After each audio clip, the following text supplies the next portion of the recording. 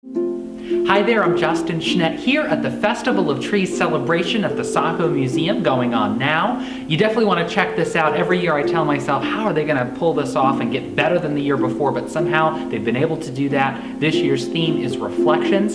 And some of you may remember my tree from last year. It had to do with supporting our military families, and in particular showcasing some of the family members that I have in the armed forces. This year I wanted to focus in on something that's really near and dear to my heart and something that's really important: supporting our men and women in uniform, the men and women in blue, our local police department. And as you can see with the tree behind me, you'll see some of the faces, or hopefully all of the faces, of the Saco Police Department, including a retiring Chief, Brad Paul. I can't believe he's retiring after so many years of service to our community, but we really wanted to take this opportunity to say, you know, these are the people that put their lives on the line each and every day to protect us, to promote good public safety, and they deserve to be recognized and honored, especially around the holiday season. And so one of the things we wanted to do with this tree was really showcase who they protect, and that's why we showcased a mirror.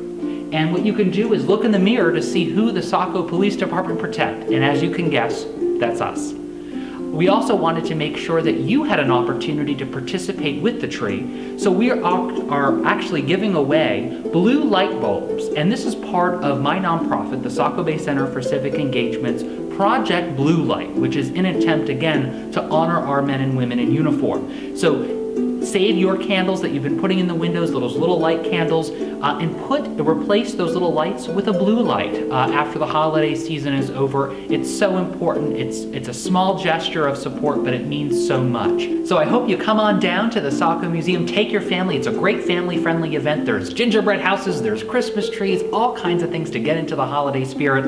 I'm Justin Schnedt. I hope you and your family have a very Merry Christmas.